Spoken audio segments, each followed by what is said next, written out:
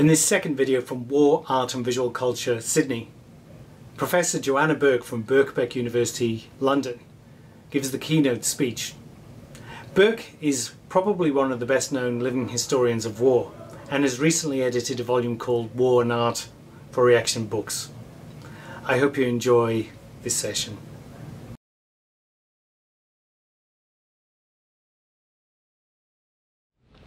It's my pleasure to introduce the very first of our keynotes, Joanna Bourke. Joanna Bourke is Professor of History in the Department of History, Classics and Archaeology at Birkbeck College, where she's taught since 1992. And she's a Fellow of the British Academy. Professor Bourke is one of the world's leading historians on the social history of war and conflict. The books include What It Means to Be Human, Wounding the World, How Military Violence and War Games Invade Our World, and The Story of Pain, From Prayers to Painkillers. The most recent edited volume is a survey of war art over the last 2 centuries, titled War and Art, published by Reaktion Books, London in 2017. One of her earlier books, An Intimate History of Killing from 1999, begins with the statement, the characteristic act of men at war is not dying, it is killing. It's a provocative, incisive, yet profoundly complex statement, which is why we've asked Joanna to join us as our first keynote today with a paper titled Cruel Visions, Reflections on Artists and Atrocities. So please join me in welcoming Professor Joanna Bourke from Birkbeck University of London. And now the inevitable break one.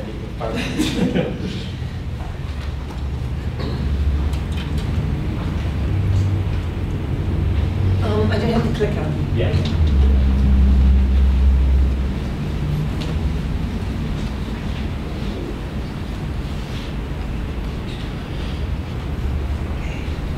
I am really thrilled to be here today. I was looking at the list of speakers and it was just amazing. I'm really excited about today, so thank you very much for coming. There's this thing I always say that I live half my life in London, half my life in Greece. Well, in London, conferences started around 9:30, 10. In Greece, they started around 1:32. Here, they started 8:30. And I was just speaking to some of my Greek friends last night. They were saying, what? What? You have to be there at 8? Anyway, thank you very much for coming. I explained that it was the weather and all that. And thanks particularly to Kit and also the team for inviting me. It's really exciting. War hurts. When hurled into armed conflicts, the artists face the formidable challenge or task of balancing the poetics of revelation against the aesthetics of destruction. Artists are forced to recognize that the body, their body, is no longer simply a subject good to think, but an object that is necessary to be. Artists commissioned by state authorities, media conglomerates, and other institutional agencies, such as museums and galleries, have the additional burden of creating a permanent and official record of what happened. Many are expected to offer visual slogans that will help civilians back home appreciate the experiences of their men and women in the war zones. They may even be expected to contribute to morale building. Although in moments of crisis, some artists do take up arms, and note the passive tense and the metaphor, taking up arms, they are not usually perpetrators of violence. Rather, they encounter extreme cruelty and murder through acts of sense perception. Moralists repeatedly warn against conflating personal trauma with secondary witnessing.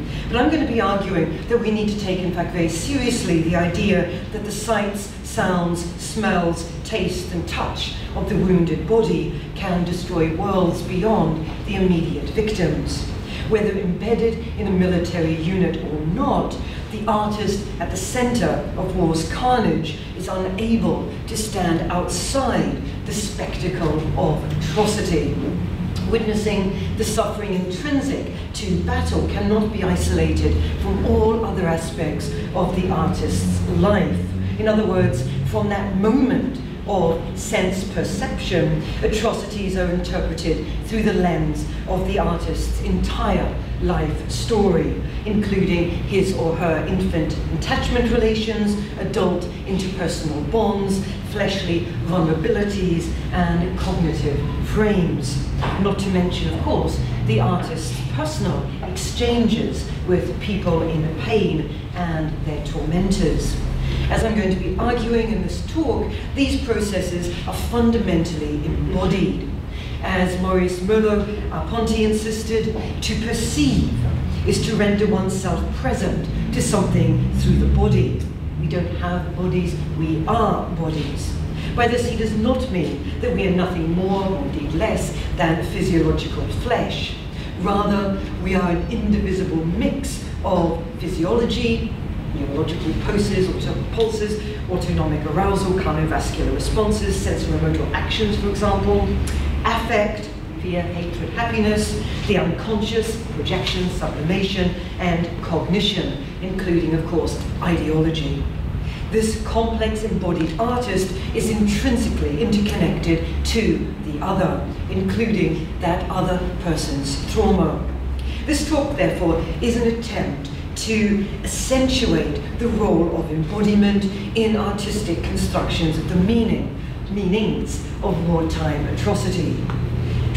The term embodiment that I'm using today draws inspiration from theorists who argue that people think via sensory motor experiences. In other words, our minds are embodied. In Raymond W. Gibbs' evocative phase, cognition is what happens when the body meets the world. I'm also going to be in this talk introducing the idea that empathy emerges as a capacity of imaginative embodiment. Now this, I think, is a departure from much, not all, but much of the literature. Historians of war art and many war artists of either sex often share a masculinist ethos which sidelines, ignores, or even denies the artist's body. At best, the fleshly physicality of the artist is viewed as nothing more than an instrument of imaginative agency. Attention tends to be focused on the artist as an aesthetically disembodied human subject. The artist's body is not only regarded as irrelevant to the production of images themselves, but also, and this is actually my most important, my crucial point, I think, to the body, artist's body is important to ethical decision making. I'm interested in embodied approaches to the construction of artistic meaning and empathy in war. Basic bodily movements. Here I'm talking about agitated brush marks, broad strokes, thick scrapings of pigment, frenzied jabs provide forms of knowledge. They help to create and even connect the poetics of revelation and the aesthetics of destruction that I mentioned at the beginning of this talk. As I hope to illustrate, this of course is not a universal or inexorable process, quite the opposite. Images emerge from bodily beings in the world and are always in creative flux.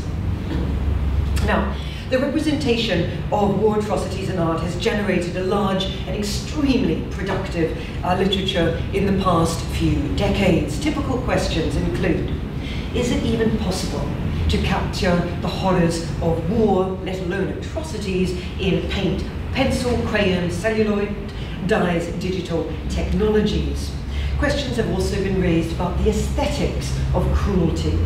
Is there a risk that visually representing a brutal act will reproduce its violent obscenity? Might viewers become immune to barbarian ways, or worse, end up celebrating death and openly fetishizing courage, gallantry, and honor? And isn't there the risk of repeating that great lie of war, that suffering is redemptive? These are important questions, none of which, of course, I can hope to even adequately approach today. This talk has a much more modest aim to look at such issues in just three contexts. First, affective performativity. Second, trauma. Third, empathy. As we'll see, I think these things are highly interrelated. In the next 25 minutes, I'm going to be looking at a small number, very small number of commissioned war artists, but I'm going to be giving particular attention to Peter Halson for no other reason than I think his work from the Bosnian conflict can best illustrate a number of my themes. Halson, for those of you who don't know, is a Scottish artist. Age of 35, was chosen by the Imperial War Museum and the Times newspaper to serve as an embodied official war artist in Bosnia. From the start, he promised that he would not come back with sketches of still lives, but would get as close to the fighting as possible. This comment was probably, I don't have evidence for this, but it's probably a snide reference to the official war artists of the Falklands War, Linda Kitson, the first woman in the post, and she will also appear in my talk today. Other artists who will be mentioned include John Keane and David Rowlands, both of whom were official war artists during the Gulf War. A few caveats. All, of course, of my official war artists are British. There's nothing universal about their beings in the world.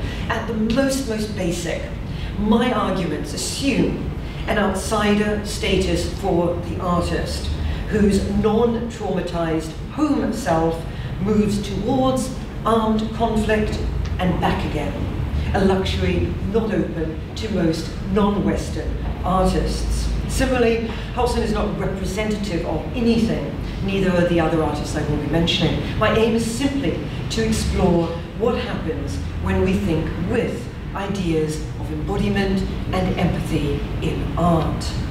Theme 1. Affective performativity. This term, affective performativity, draws from three theoretical sources. First, the work of Louis Althusser for the ideas of interpolation, or the role of ideology as hailing the artist into racialized, gendered, sexualized, socially classed subject positions. Second, Judith Butler, who I see is informing a number of the papers today, who argues that performativity is an identity that is always a doing or becoming, not a being. And finally, affect theory, which introduces this idea of the embodiment of the emotions. So the artist in times of war does the identity of war artists in negotiation with emotional, bodily, cognitive, and social worlds. At the very basic level, it matters whether their imaginative vision, bodily movements, cognitive processes, and engaged materiality, access to paints and canvas, for example, are categorized as art or not.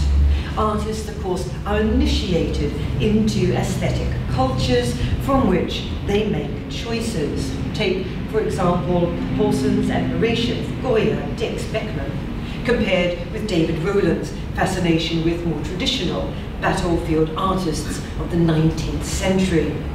As the artist matures, family, friends, acquaintances, reviewers, agents, collectors, gallery owners, and audiences pay attention to some works and not to others. It makes a difference, of course, if the artist is a working class Scottish white male, Halson, or a white English woman from a very distinguished military and political family, Kitson. Nevertheless, and irrespective of the many ways in which a particular artist is interpolated or hailed, bodily comportment and emotional management need to be embedded or embodied to become second nature in the doing of the war artist. These modes of affective performativity are highly regulated for artists embedded within the armed forces. Embedded artists, of course, are tied to military structures, routines, and assignments. The nature of modern armed conflicts, insurgent antagonists, IEDs, treacherous terrains, means that it's extremely difficult to approach current war zones without being embedded. As artists such as Gitto's here have noted, embedded journalists and artists almost inevitably end up identifying strongly with members of their own military unit. Their every sensual faculty becomes profoundly attuned to the hardships suffered by their comrades. The terrors facing civilians or enemy combatants are muted in comparison. But of course, the pressure is not only exerted by the military, the institutions who commission these war artists, in Howson's case, the Times, have strong views about what they are paying for. Peter Stothard, the Times editor, expected Howson to reinforce the Times' commitment to the arts and add invaluably to the Times' coverage of the war. So this bureaucratic, very pragmatic requirement was accompanied by an aesthetic one. Howson was to acknowledge not only war's traumas, but the heroism and dignity too. Commissioned war artists were expected to perform the emotions for audiences back home, encouraging through a kind of process of contagion the adoption of those emotions by civilians. Both Stothard and Howson agreed on the importance of this emotional transmission.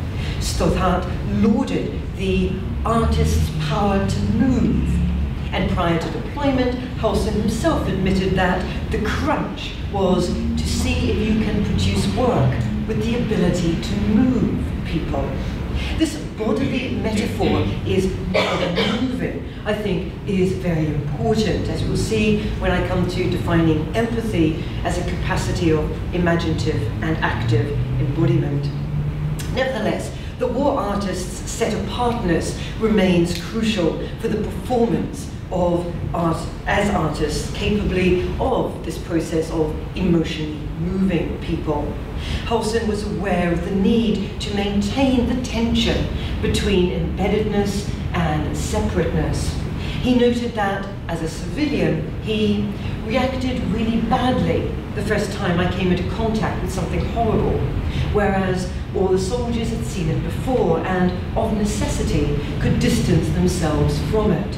He admitted that perhaps the same would have happened to me had I spent more time there, but if it had, my ability to function as an artist would have been diminished. Official war artists had grappled with this tension before. Intrinsic to many versions of affective performativity as war artist was this disjuncture between home front rhetoric and combat aesthetics. The home front rhetoric can be, or is, exemplified, I think, by comments made by Times critic Alan Jackson and Stothard. Both praised the Imperial War Museum and the Times for appointing Howson because of his ability to invest very ordinary men and women with something approaching heroic dignity. These comments draw attention to the problem in a stark fashion. After all, Howson's Bosnian art is anything but heroic. Indeed, their comments were made in books that included, amongst other non-heroic, anti-heroic oil paintings, the one entitled Croatian and Muslim. Nothing could be further from heroic dignity than the scene of sexual assault. Two men press a woman's head into a toilet while one brutally rapes her. It's a domestic scene. One of the attackers steadies himself against a family portrait. In the doorway, someone watches.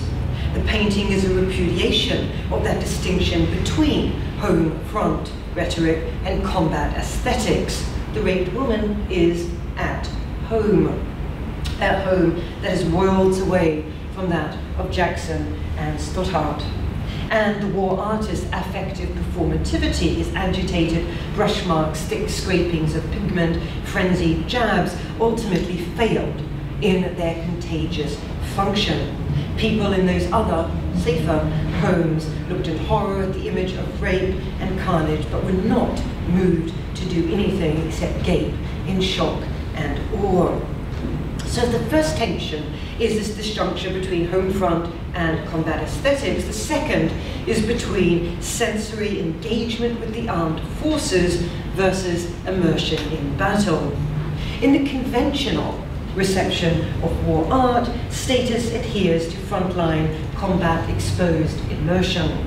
Official war artists could embody three levels. The first inhabits the space behind the lines, despite the fact that, arguably, the most eminent British war artist of the 19th century was a woman, Elizabeth Thompson or Lady Butler. It remains the case that official war artists inhabit a masculine persona.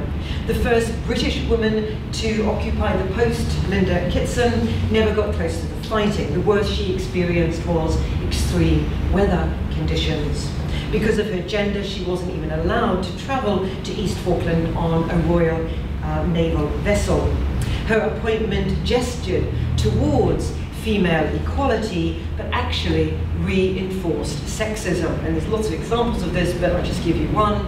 In the foreword to Kitson's visual diary, published by the Imperial War Museum, so this is the official booklet, Commander Dennis White patronizingly maintains that it was a privilege to give a little help to a brave, talented, and very determined young lady. Her artists focused on everyday activities, disproportionately emphasizing senior officers. At the second level are artists such as John Keane, appointed to the postal official war recorder during the Gulf War. Like Kitson, he arrived late and had limited exposure to actual fighting. His paintings, though, do evoke strong emotions, particularly those of fear. And here we see ecstasy of fumbling. Keane's self-portrait of putting on his noddy suit, the protective gear, during a suspected gas attack. He looks terrified, confused. Pages torn from Survive to Fight are in the background.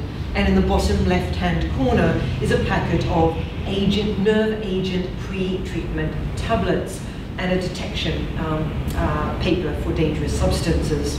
The title of this painting, of course, a reference to Wilfred Owen's Dulce Decorum S, and the postcard of John Singer Sargent's famous 1919 painting, Gassed, in the lower right-hand corner, subtly claim his status as at the heart, the very heart of an authentic, masculine, and very English war culture.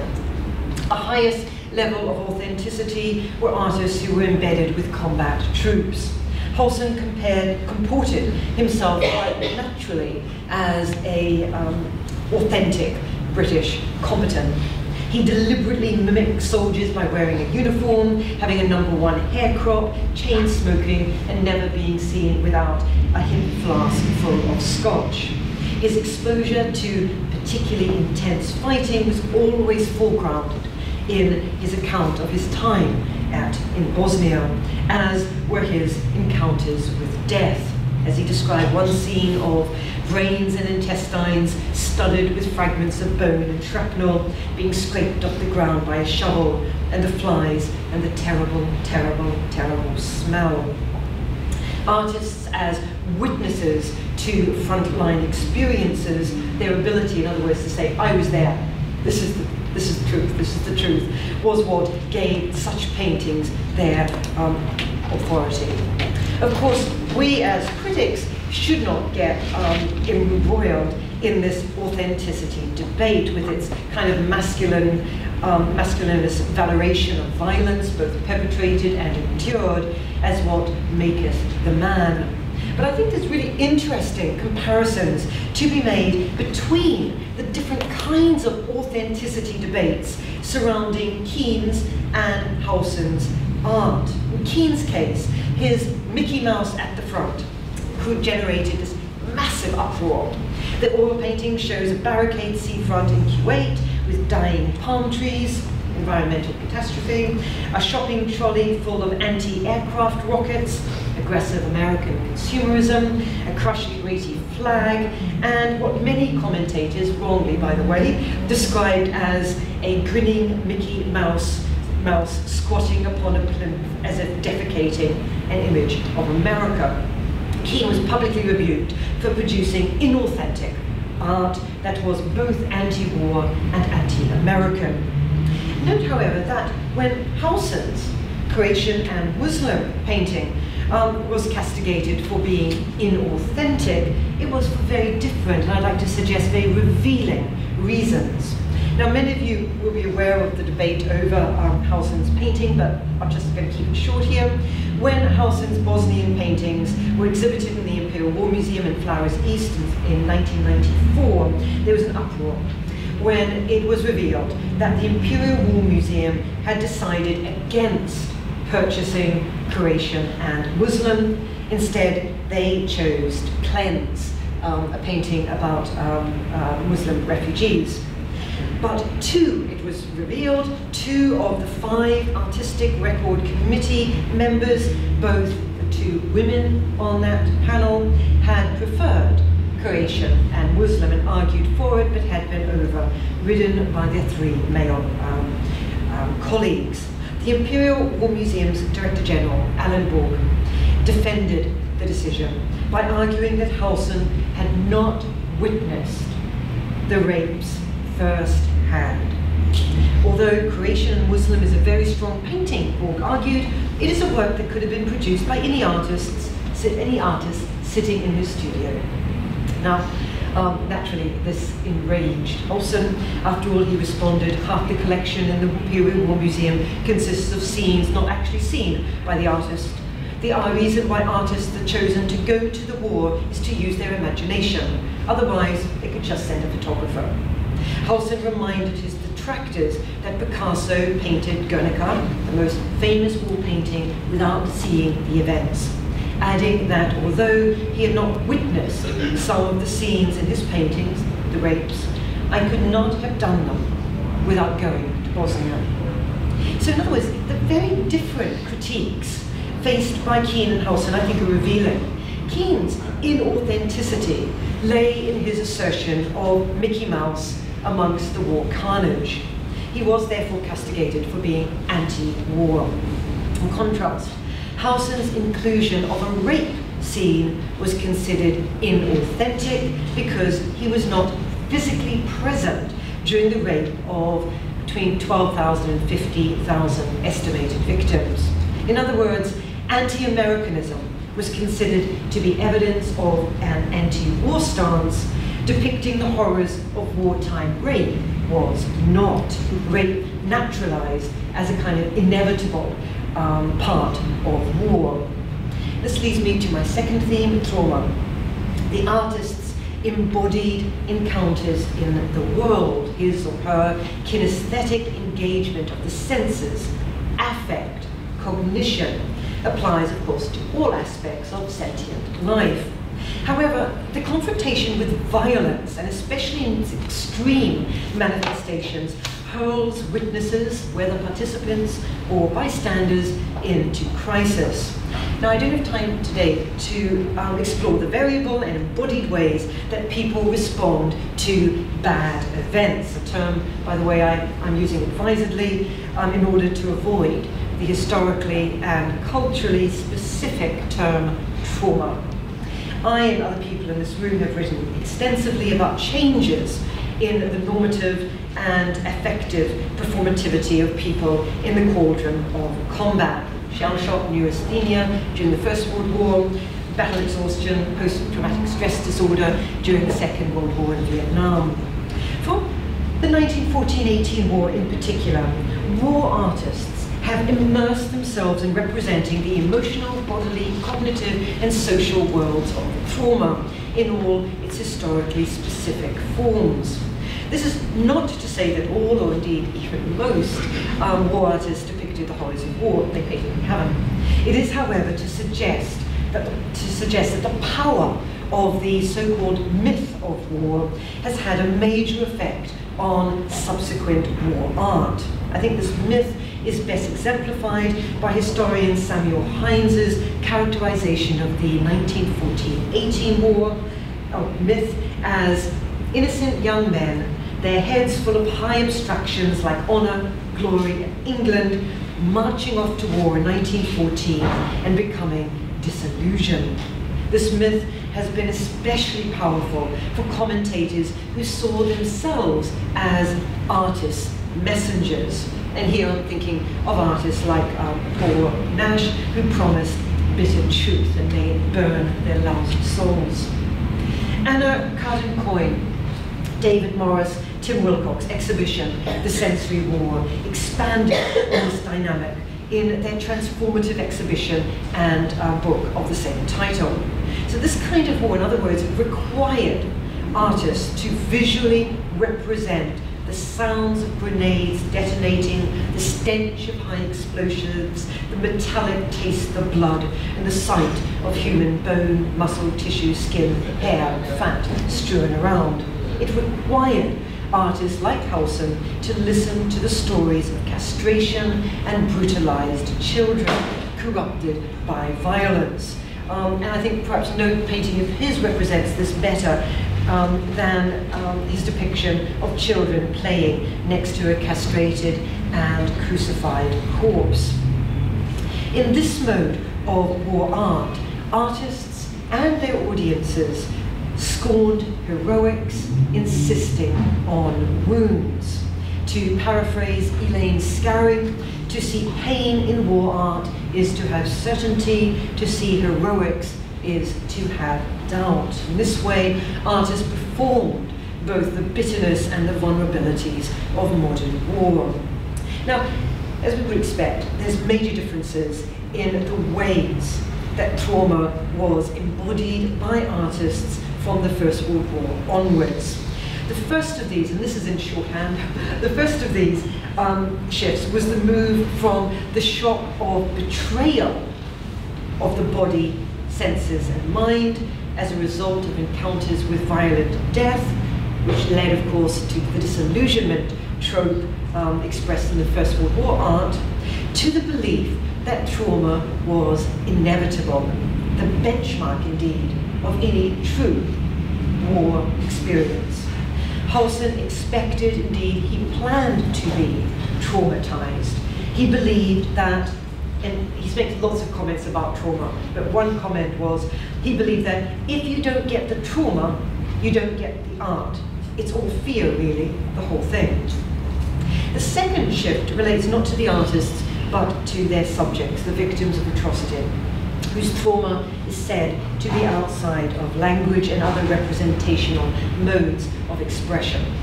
Although this was an argument that emerged in the aftermath of the Holocaust, it became a standard trope of trauma theorists since the 1980s, to refer to a vast range of bad experiences, including combat, mass killing, rape, disappearances, and pain.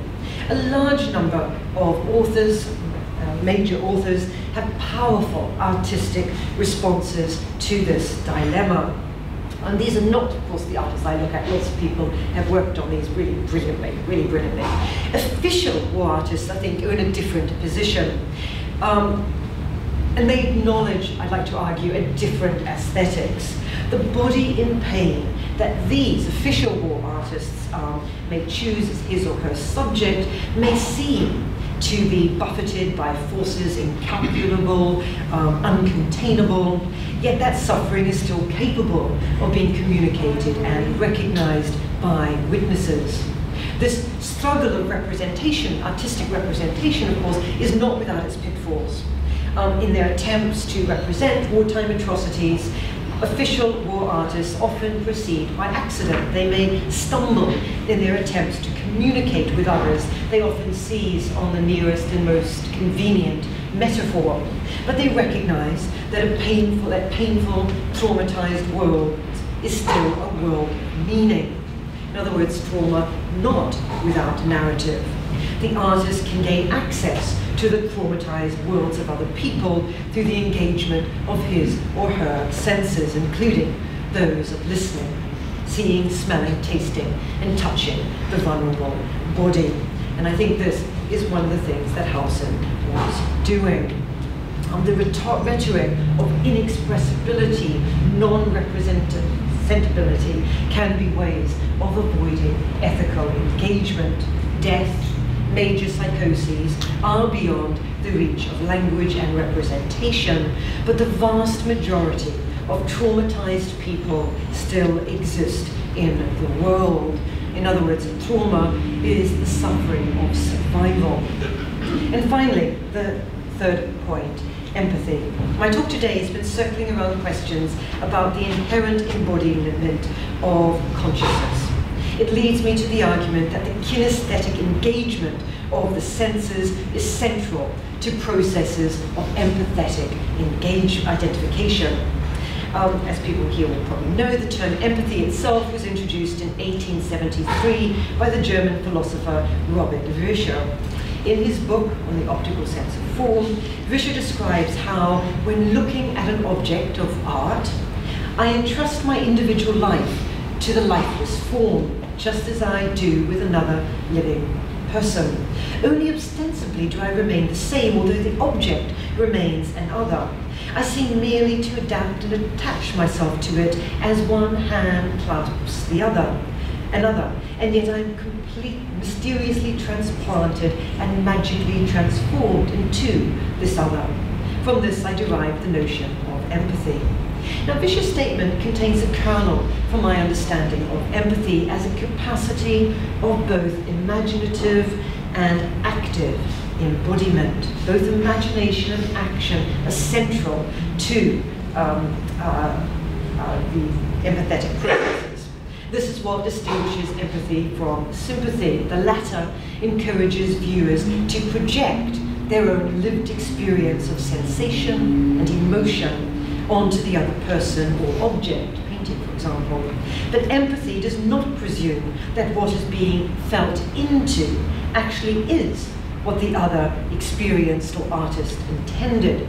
It is always at the unattainable edge of imagination. It requires a fully embodied moving, a moving towards.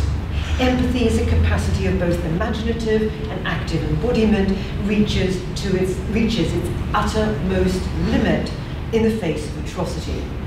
It hurts. It hurts to see, hear, smell, taste, and touch the body of the vulnerable body of atrocious violence. This is where I suggest it's useful to look again at human responses to horror. Eminent scholars of visual culture, Anna Carter-Coyne, Susan Bernoff, are attentive to the lure of barbarity. There is an implicit distinction between empathetic aversion to broken, bare life and non-empathetic ensnarement to its horrors. In order to make sense of this paradox, in other words, sensual engagement with atrocity is traumatic but irresistible, I think there are at least two responses. First is to return to this older idea of mission. Here I'm not only referring to the artist as truth teller, Paul Nash's promise to tell the bitter truth, may it burn their lousy souls, but rather as someone whose engagement with the world can show what is invisible to everyone except the victim and her tormentor. And I believe this was what Halson meant in a response to criticisms about his Croatian and Muslim painting. He claimed that he did not intend to be controversial, adding that I was not aiming to do any of that Mickey Mouse stuff, a reference to Keane. Instead, he explained, I want to cut out all the reportage. It's not my job to do this, that. My job is to do the things you don't see, that the army doesn't even get to see. Not to be an illustrator, not to tell stories, but to produce strong images of things. Now, his disavowal of telling stories involves this kind of rejection of narrative. The woman whose head is being pushed down the toilet as she is being violated has had her story wiped. She has no name, no backstory. She is nothing, simply Muslim. That is her trauma, or part of her trauma. Halson's job, as he put it, was to show what could not be seen, the rape of a woman who looks askew at us. The second response conjures up the mimetic version of psychoanalysis. Psychoanalysis, in which trauma involves a compulsive return to the site of loss, a repetitive compulsion. And this relates to my definition of empathy as a capacity of imaginative and active embodiment. Howson openly acknowledged that he was compulsively compelled to return to the scene of atrocity after he left it due to illness. This compulsion involved an active form of empathetic identification because it required him to re-enter the scene of atrocity in order to help its victims, and he actually got very involved in helping save some rape victims. Howson's creative acts fulfilled a similar function. In Croatian Muslim, Howson was not telling stories. He was not reporting any particular woman's life experience. He was acknowledging that no one, let alone the art and artist, can undo the wound already inflicted. But his art allowed him to work through the trauma of witnessing atrocity. Its exhibition in the Imperial War Museum enabled his personal melancholic wound to subside, or at least to morph into a more bearable form of mourning. Now, at the start of this talk, I observed that while it is important not to conflate personal trauma with secondary witnessing, the sights, sounds, tastes, touch of the wounded body can still destroy worlds beyond immediate victims. Viewers of the art of atrocity are being given permission to look, to stare even, in ways that would destroy worlds if the suffering other was literally in front of them. In this, my work is close to the work, or close to that of Ariella Al-Zoleh, who argues that viewing a work of war art becomes a civic skill rather than a kind of aesthetic contemplation. This is not, of course, to say that there is any inevitable link between keen observation and embodied empathy. Too much evidence suggests the contrary. But by giving permission to stare at an image of terror, such art also gives permission to identify, to empathize, to either look the Muslim in the eye or to watch voyeuristically from a distance, our choice. Very brief conclusion. The three themes I've discussed today, affective performativity, trauma and empathy, are interrelated. The responses involved in witnessing suffering emerge in negotiation with messy social worlds, including cognitive processes, affective practices, motivations, language games, etc. Meanings, history, learning, expectations all influence the ways of witnessing war. Now, of course, my talk today, this is written just for this conference, but actually it's a very long paper, and it's ignored, my talk today has, of course, ignored a huge amount of issues. The two most important ones, I think, is I've ignored the gender analysis in this. We can talk about that. I've also, of course, cut the section that deals with war artists who resolutely remain oblivious to atrocity, preferring to turn violence into a tempting melodrama or consumable drama. One example here would be the official war artist David Rowlands, whose website is strewn with words, and this is just on one page: glorious deeds, accurate, realistic record, dramatic effects, atmospheric, huge amount of research, eyewitness participation, dissolute bravery, esprit de corps, adventures. Rather, my emphasis has been to point to the importance of what anthropologist Thomas Sordus has called somatic modes of attention, or culturally elaborated ways of attending to and with one's body in surroundings that include the embodied presence of others. Artists such as Howson does this, I think, with his kinesthetic engagement with paint and brushwork. Viewers of his art are similarly invited to turn towards such art, bodily engaging with its subject. Thank you.